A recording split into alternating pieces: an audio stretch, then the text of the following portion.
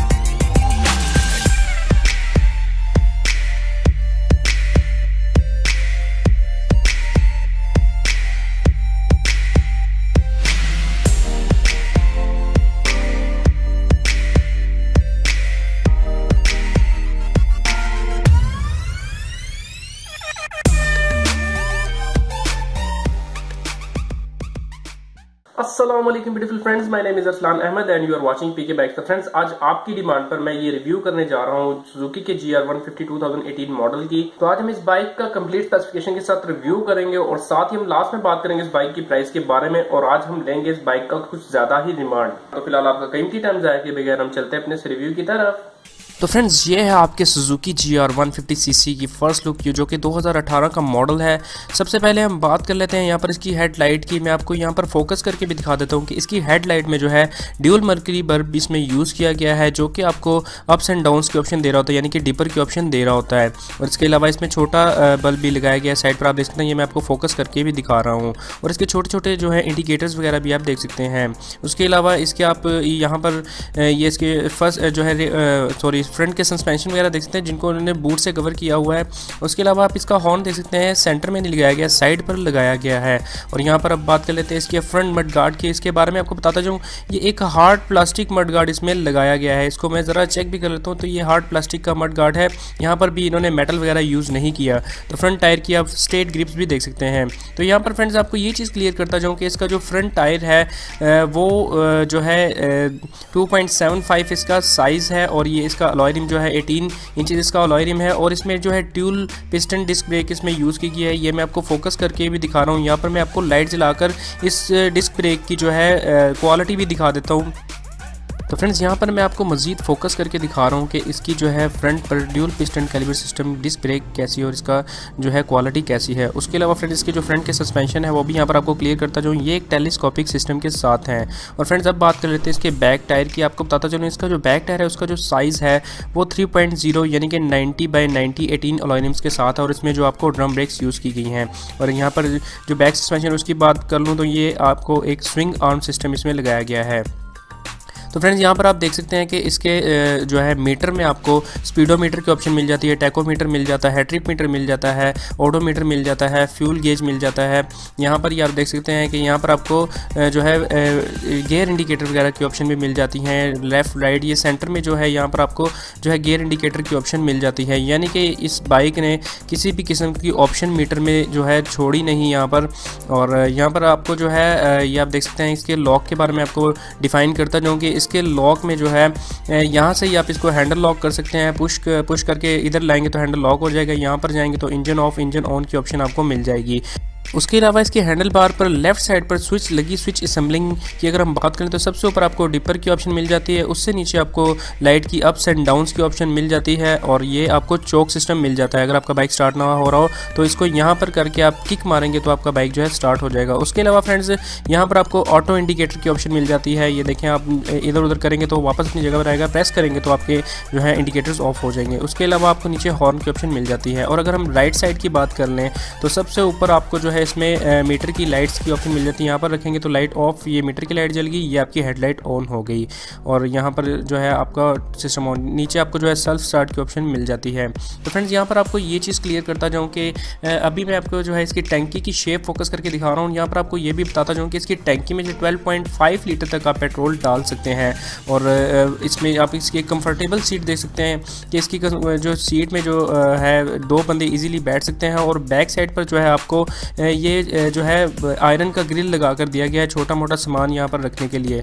उसके अलावा आप बैक साइड पर देख सकते हैं कि सिंगल जो है इसमें लाइट लगाई गई है, टेल लाइट, जिसमें जो है सिंगल मरकरी बल्ब यूज़ किया गया। इंडिकेटर्स भी आपने देख लिया। इसके अलावा बैक मडगार्ड जो है प्लास्टिक का है और बैक टायर की जो है जिग-जैग ग्रिप्स वगैरह भी आप देख सकते हैं और बैक टायर को जो है थोड़ा सा मोटा करके लगाया गया। फ्रेंड यहाँ पर ये चीज़ भी क्लियर करता जाऊँ कि इसके जो टायर हैं फ्रंट एंड बैक दोनों पैंथर के लगाए गए हैं।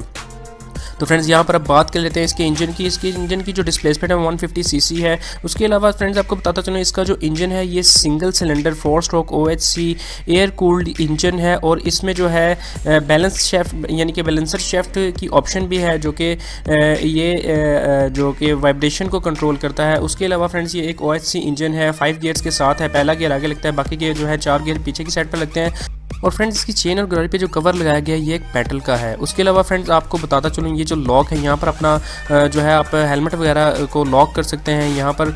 उसके अलावा फ्रेंड्स अभी जो आपको मैं फोकस करके भी दिखा रहा हूँ कि इस बाइक की जो है क्वालिटी इन्होंने कैसी बनाई है। और यहाँ पर आपको ये भी बताता चलूँ कि इसका जो इंजन है ये CDI इग्निशन के साथ है और यहाँ पर मैंने आपको बताया था कि ये एक OHC इंजन है, यानी कि यहाँ ओवरहेड कैमशैफ्ट इसका इंजन है। और ये मैं आपको फोकस करके भी दिखा रहा हूँ जो इसका फ्यूल कंजम्पशन बेस है ये एक कार्बोरेटर बेस है। ये मैं आपको इसका जो है कार्बोरेटर की क्वालिटी को ठीक तरह से फोकस करके दिखा रहा हूँ। ये नीचे आप देख सकते हैं इसका रेक्टिफायर जो है इलेक्ट्रिक सप्लाई लगा हुआ है जो कि पूरे बाइक को इलेक्ट्रिकल जो है सप्लाई कर रहा होता है कि किस तरह से किस बेस पर सप्लाई करना होता है। और सामने जो है वो इसकी सेल्फ स्टार्ट की मोटर लगी है, वो भी आप इजीली देख सकते हैं। उसके अलावा फ्रेंड्स आपको ये भी बताता चलूँ कि ये जो मॉडल है ये किक स्टार्ट मॉडल है। इसके अलावा इसमें सेल्फ स्टार्ट की ऑप्शन भी आपको दी जाती है, यानी कि इसको आप किक से स्टार्ट भी कर सकते हैं और सेल्फ स्टार्ट की ऑप्शन भी है यहाँ पर आपके पास। और इसमें जो साइलेंसर एडजस्ट किया गया है ये एक ब्लैक कोटिंग साइलेंसर है, यानी कि ये हीट अप नहीं होता। और यहाँ पर अगर पीछे आपके साथ पैसेंजर बैठा है तो उसके जो है पाँव रखने की भी बहुत अच्छा फुटरेस्ट है। क्वालिटी तो अच्छी है लेकिन प्राइस भी बहुत ज़्यादा है। लास्ट में मैं प्राइस के बारे में बात करूँगा। फिलहाल आप इसका जो है सिलेंसर देखें कि सिलेंसर के ऊपर जो स्टील कवर लगाया गया है। उसके अलावा फ्रेंड्स अब बात कर लेते हैं इसके दोबारा से जो मैं थोड़ी बहुत स्पेसिफिकेशन की बात करूंगा। साथ ही साथ जो है हम इस बाइक के जो है नीचे से देखेंगे कि बाइक किस तरह का है, क्वालिटी वाइज कैसा है और साथ साथ हम जो है इसकी स्पेसिफिकेशन में साथ साथ आपके साथ बात करते रहेंगे। तो फ्रेंड्स यहाँ पर आपको क्लियर करता जो इसका जो बोर है वो 57 mm इसका बोर है। और अगर हम इसके स्ट्रोक की बात करें तो ये 56.6 mm इसका स्ट्रोक है। और यहाँ पर आपको ये भी चीज़ क्लियर करता जो बहुत से लोग हमसे क्वेश्चन कर रहे होते हैं कि इसकी हॉर्स पावर कितनी है और इसकी टॉर्क कितनी है। तो ये चीज़ मैं आपको यहाँ पर क्लियर करता जाऊँ कि इस बाइक की जो हॉर्स पावर कंपनी ने बताई है वो 8.2 जो बताई गई है। और ये कितनी है RPM पर, ये 8000 RPM पर जो है 8.2 HP हॉर्स पावर प्रोड्यूस कर रही होती है। उसके अलावा फ्रेंड्स जो कंपनी हमें टॉर्क बता रही होती है वो भी यहाँ पर आपको क्लियर करता हूँ। इसकी जो टॉर्क है 11.5 इसकी टॉर्क है और ये यूरो 2 सिस्टम के साथ है। और अगर हम इसके बॉडी की बात करें ये एक डायमंड टाइप फ्रेम इसका बॉडी है। और यहाँ पर जो है आपको ये भी चीज़ क्लियर करता जाऊँ कि इसकी जो फाइनल ड्राइव है ये एक चेन मॉडल है। और फ्रेंड्स जब बात कर लेते हैं थोड़ी सी इसकी लेंथ के यानी कि डिमेंशंस के बारे में आपको यहाँ पर क्लियर करता जाऊँ। फ्रेंड्स इसकी जो लेंथ है वो 205 mm इसकी लेंथ है, यानी कि 2055 इसकी लेंथ है। और अगर हम इसके विड्थ की बात करें तो ये 705 यानी कि 705 इसकी विड्थ है। और अगर हम इसकी हाइट की बात करें तो इसकी जो हाइट है 1075 यानी कि 1075 mm इसकी हाइट है। यहाँ पर फ्रेंड्स आपको व्हील बेस भी बताता चाहता हूँ। इसकी जो व्हील बेस है 1310 mm इसकी व्हील बेस है। सीट हाइट की अगर बात करें तो इसकी जो सीट हाइट है वो 765 इसकी सीट हाइट है। और अगर हम इसके नेट वेट की बात करें तो 133 किलोग्राम इसका वेट है, यानी कि 133 kg इसका टोटल बाइक का वेट है। तो फ्रेंड्स यहाँ पर हमने फुल स्पेसिफिकेशन की बात की, लेकिन एक चीज़ हम भूल गए, वो आपको बताना ये भूल गए कि इसकी जो कंप्रेशन रेशो है। यहाँ पर आपको ये चीज़ क्लियर करता हूँ फ्रेंड्स, इस बाइक की जो कंप्रेशन रेशो है वो है 9.2:1। उसके अलावा फ्रेंड्स अब हम यहाँ पर बात कर लेते हैं इसकी टॉप स्पीड की। आपको बताता चलूँ फ्रेंड्स इसकी जो टॉप स्पीड है जो कि कंपनी हमें बताती है वो है 130 km/h के हिसाब से चलने की सलाहियत रखता है ये बाइक। और साथ ही साथ अब आपको बताता चलूँ कि 1 लीटर में ये बाइक जो है अगर हम लॉन्ग रूट में जा रहे होते हैं तो ये 1 लीटर में 40 से 45 किलोमीटर करने की सलाहियत रख रहा होता है। उसके अलावा अगर हम किसी शॉर्ट रूट में हैं या फिर किसी रश में फंसे हुए हैं या फिर अपने इलाके में आसपास हमने कहीं जाना हो तो 1 लीटर में ये जो बाइक है ये 25 से 30 किलोमीटर करने की सलाहियत सलाहियत हमें जो है इतना जो है फ्यूल एवरेज हमें दे रहा होता है और ये इतनी सलाहियत रखता है। लेकिन यहाँ पर मैं थोड़ी सी बात करूँगा होंडा CB150F के बारे में। उसकी लुक जो है इस बाइक से बेहतर है और उसकी प्राइस भी जो है वो 162,000 यानी कि 1,62,000 रुपये उसकी प्राइस है। 3,000 रुपये उसकी प्राइस इन्होंने बढ़ा दी है होंडा वालों ने, लेकिन फिर भी एक रीज़नेबल प्राइस है। इसकी जो प्राइस है वो आपको पता ही है 2,19,000 रुपये है और ये भी सिंगल स्टैंड पर जो है आपको लगाकर चेक कराया जा रहा है ये बाइक कैसा है, सिंगल स्टैंड पर ये बाइक कैसा नज़र आ रहा होता है। लास्ट में मैं कैमरे में भी बात करूँगा कि इस बाइक को क्यों जो है सुजुकी ने इन बाइक्स की जो है इस बाइक की जो अपना ये GR150 लॉन्च किया इसकी इन्होंने क्यों प्राइस बढ़ाई है, और बहुत ख़ास वजह मुझे पता लगी है। आपने लास्ट में जो है वीडियो देखनी है, फेस कैम के आगे भी मैं आपको भी बताने वाला हूँ। फिलहाल आप इस बाइक की जो है फुल की लुक देख लीजिए। 2,19,000 रुपये में बाइक ये बहुत महंगा है, बहुत महंगा ही नहीं बल्कि इनको कंपनी को चाहिए कि इसकी जो है प्राइस को कम किया जाए। तो फिलहाल आपका कीमती टाइम ज़ाया किए बगैर हम चलते हैं अपने इस फेस कैम के आगे। तो फ्रेंड्स आपने ये रिव्यू देखा, मैं उम्मीद करता हूँ रिव्यू तो आपको बहुत पसंद आया होगा, लेकिन यहाँ पर आपको एक चीज नहीं पसंद आई होगी, वो है इसकी प्राइस। जी हाँ फ्रेंड्स, इस बाइक की जो प्राइस है वो 2,19,000 रुपए है। जी हाँ, यहाँ पर इस प्राइस को लेकर जो इंकशाफात मैंने किए हैं, जो चीज मेरे ज़हन में आ रही है, यही बात आपके साथ डिस्कस करने वाला हूँ कि जैसा कि हमने देखा कि जोंगशन कंपनी है, लिफान कंपनी में बहुत से 150cc बाइक जो है पाकिस्तान में लॉन्च कर रही हैं, लेकिन उनकी जो प्राइस है वो काफी ज्यादा है, जैसे कि 2,45,000, 2,75,000 इस तरह से जो है 150cc की बाइक की जो प्राइस वो भी देखने में आ रही है। GS150 SC मॉडल जो था उसकी जो प्राइस थी 1,58,000 रुपए थी, और सुजुकी को चाहिए था कि अगर उन्होंने नया मॉडल लॉन्च करना है तो उसकी प्राइस जो है इसकी प्राइस से थोड़ा सा पास का कर लेते, 1,60,000 रख लेते तो शायद सुजुकी का ये बाइक जो है अभी इसकी सेल बहुत अच्छी होती। देखें बाइक तो क्वालिटी वाइज बहुत अच्छा है, बाइक में किसी चीज की कमी नहीं है, और जो फिनिशिंग वगैरह है और जो डिजाइन है वो अच्छा है, लेकिन आप इसको मतलब ऐसे स्पोर्ट्स बाइक या फिर उस तरह की लुक नहीं कह सकते कि जिस तरह का बाइक जो है नजर आना चाहिए। बाइक के फ्रंट पर जो है ज्यादातर प्लास्टिक को यूज किया गया है। उसके अलावा फ्रेंड्स यहाँ पर आपको बताता चलूं कि अगर आप मेरा ओपिनियन लेंगे कि आप कहेंगे कि आप जो है ये बाइक हमें परचेज करना चाहिए कि नहीं, तो जब तक इस बाइक की जो है प्राइस नीचे आती नहीं है आपने इस बाइक को परचेज नहीं करना है। इस बाइक को जब हम परचेज कर रहे होंगे तो इसी वजह से जो है वो कंपनियां जो होती हैं वो अपनी जो है बाइक की प्राइस को बढ़ा रही होती हैं। अभी फिलहाल कंपनी की ये स्टेटमेंट जरूर सामने आई है कि अगर कंपनी कहती है कि अगर आप पूरी कैश पर मतलब आप कैश पर ये बाइक परचेज करना चाहते हैं, यानी कि इंस्टॉलमेंट पर नहीं ले रहे, कैश पर ले रहे हैं, तो आपको कम से कम जो है 10,000 रुपए का इसमें डिस्काउंट मिल जाएगा, यानी कि 2,10,000 रुपए में आपको ये बाइक पड़ने वाला है। फिर भी फ्रेंड्स महंगा है। तो फ्रेंड्स मेरे मुताबिक इस बाइक की जो प्राइस है वो कम से कम जो है स्टार्टिंग प्राइस 1.5 लाख होनी चाहिए थी।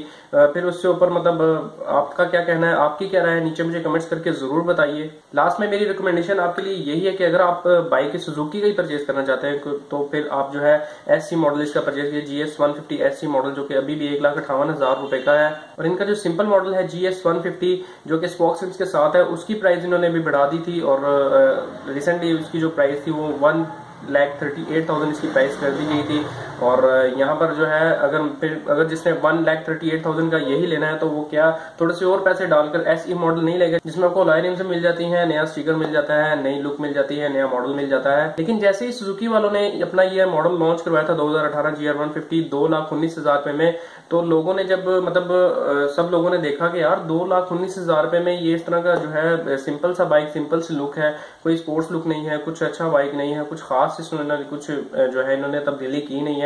वही मॉडिफिकेशन, थोड़ी बहुत मॉडिफिकेशन कर दी गई है। GS150 SC को मॉडिफिकेशन करके उसकी टंकी में थोड़ा सा चेंज कर दिया गया है, फ्रंट की हेडलाइट में थोड़ा सा चेंज कर दिया गया है, और यहाँ पर ये चीज चेंज करने के बाद हमें इतनी ज्यादा प्राइस दे दी गई। तो यहाँ पर लोगों ने ये चीज सोची कि क्यों ना यार हम CB150F ही देखें। और इस दौरान जब CB150F की सेल ऊपर गई तो होंडा वालों ने भी जो है अपने जो है मतलब अपने मुंह को खोल लिया और उन्होंने भी जो अपनी 3,000 प्राइस को जो है वो ऊपर कर दिया। तो फ्रेंड्स नीचे आपने मुझे कमेंट्स करके जरूर बताना कि आपकी इस बारे में क्या राय है और आप क्या कहना चाहते हैं। दिल खोल कर नीचे कमेंट्स कीजिए, और अगर आपको ये वीडियो अच्छी लगी तो इसको कर दीजिए लाइक और दिखा दीजिए अपना प्यार। लास्ट में आपका होस्ट असलान अहमद आपसे इजाजत चाहेगा इस दुआ के साथ कि अल्लाह आपको हमेशा खुश रखे, मुझे अपनी दुआ में याद रखिएगा, अपना बहुत बहुत ख्याल रखिएगा। अल्लाह हाफिज।